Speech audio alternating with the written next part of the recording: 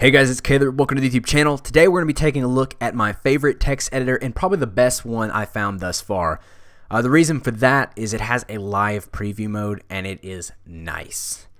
So I get a lot of questions in my code related videos about how do I have the live preview going? How do I have things auto refreshing? That's the same thing.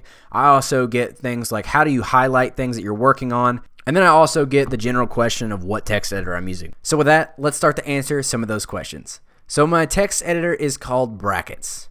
Let's go to their website. You guys can get your hands on this text editor by going to brackets.io. It says it's a modern open source text editor that understands web design. Just click this button right here and you can download it. So it gives you a little bit of information about the text editor itself, highlights some of the features, and this is one of the main ones, the live preview. This is the reason I fell in love with this text editor. It also gives you some patch notes. So here's the new release 1.9 and some information about that. If you guys are interested in the operating systems, you go to support, scroll down, and it will list everything you need to run this program. Pretty much every operating system's on here as long as your computer wasn't built in 1984. You're good to go. It also has some other things if you guys want to get real detailed into the text editor itself. All right, so let's go ahead and launch the text editor now. So here's what Brackets looks like when you open it up for the first time. Over here, I have my project folder that I've opened, and it's just called Website. Here's the folders that I have in it. I only have an images folder. I can open and collapse that, and I have my pages that are inside that folder as well. So I can open those up by double-clicking on them, and it will open them fully. So I can also split my screen, which I do a lot. It's just this icon right here. You can go no split, vertical, or horizontal. I usually do a horizontal split with the CSS at the bottom and the HTML up top. All you got to do is drag and drop these to wherever you want them. Really easy to use. Over here on this side, you have the live preview option. As you can see, I already have it running. So if I just disable that really quickly with the index open, I'll just launch it in the live preview. It opens up in the browser for me, and it shows me exactly what it would look like. So if I go back to my text editor, and I'm going to make this about 50% of the page here.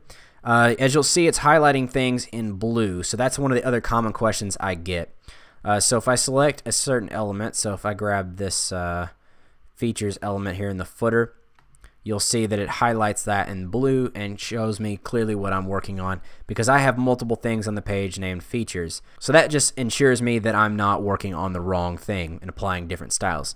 So if we want to do something like I don't know, let's add another link in here. So once I put in the opening tag, it automatically adds the ending tag on there and puts my cursor in between the two.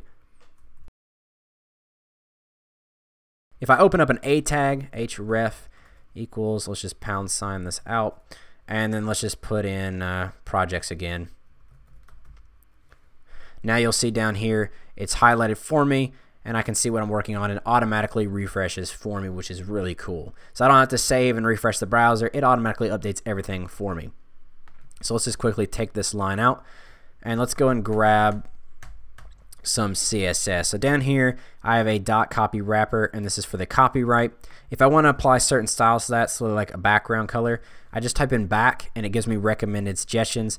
Based on the characters that I typed, it's going to give me everything that I can apply to it. So if I go back a little bit to just BA, you'll see all the different options that now appear that match those characters, like break after, flex basis, border image. It's just looking for things with those in particular characters. So that's really cool. So here's the background. Say I want color, I just click on that. And then it also gives me the CSS colors that I can choose from. So there's coral, and I just add my semicolon and I'm done. There's my coral footer.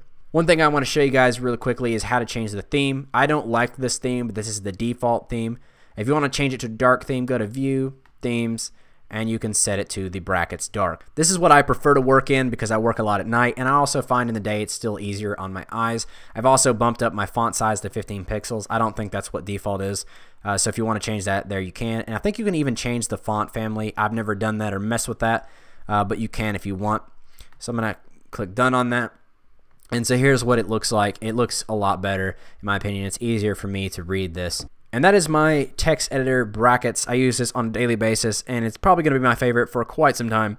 So just a quick recap. It's got the live preview mode, which is very nice to have. It updates everything automatically as I'm coding it, and I can see what the different styles and things I'm applying do live without having to save and reload the browser. It also finishes my tags for me. It closes those automatically, and it also gives me suggestions when I type, and it does a lot more as well. You can read about it on their website. Alright, so if you guys have a favorite text editor, let me know what it is in the comments below. If you think yours is better than this one, link it to me and I'll go try it out and see which one I prefer. For my workflow, this one is the best one for me. If you guys try this out for the first time, I want to know your thoughts, so share them in the comments below. Also, leave a like on this video for more videos just like it, and as always, have a great day, and I'll see you guys in the next one. Thanks for watching the video, guys. Be sure to give it a thumbs up if you enjoyed it. On the left is my previous video, just in case you missed it. On the right is YouTube's recommendation just for you, and the top center icon is my channel icon. Click that to subscribe for more content just like this. I hope you guys have a great day, and I'll see you guys in the next one.